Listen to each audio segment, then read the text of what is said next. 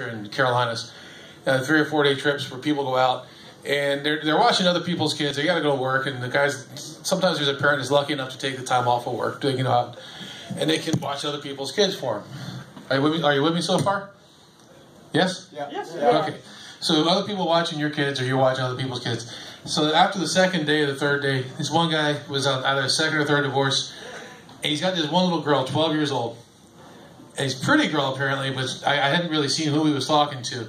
And he said, "Sweetheart," he said, "you're going to make somebody a great first wife." I was like, God damn. I couldn't say anything because I was driving the bus, and I had to try to keep it a straight line. Because I didn't know who he was talking to or whatever. I could hear voices behind me, so I was kind of like, oh, that was just too funny. But it's a true story. It's like, oh, great. It's going to be a first time. So I tell people, it says, okay, folks, in case of emergency, any window with a red handle is an escape window. There's an escape hatch in the back of the bus. I can fit through the escape hatch. And if Santa Claus can fit out that chimney, you guys can fit through that chimney as well in case of emergency. You with me? Yes? Okay, good times. So we're out there, and I tell them that, and I tell them the fire extinguisher is in the front of the bus, and they're like, why is he telling us all this stuff? I said, because in case of emergency, and you need this information, 90% of the time, I'm not going to be here to tell you this.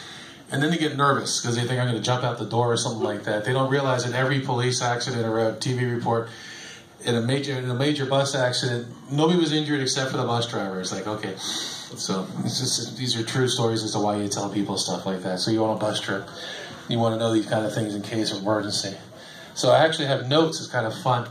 You guys have kids. When you went through school, they were always, every year my daughter would go to school and they would say, okay, what's mom and dad do for a living?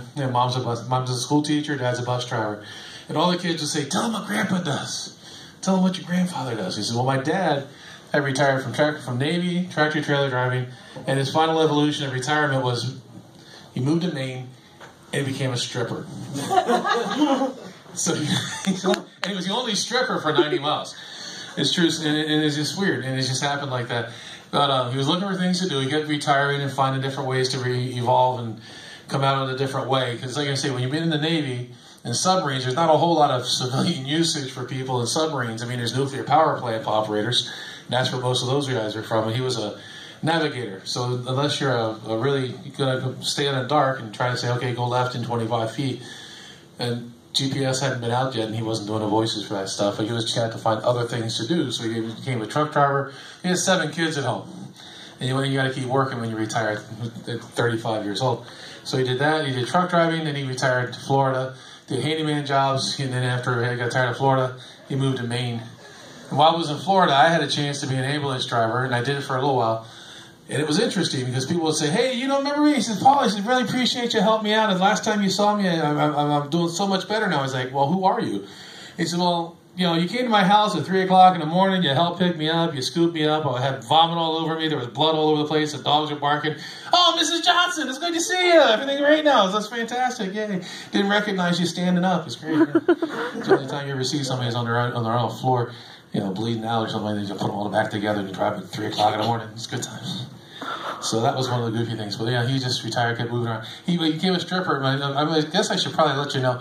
He bought a vat you can put furniture into. You put the furniture in a vat and you pull it back out and the paint's all gone. That's the kind of stripping he did at that point. Although several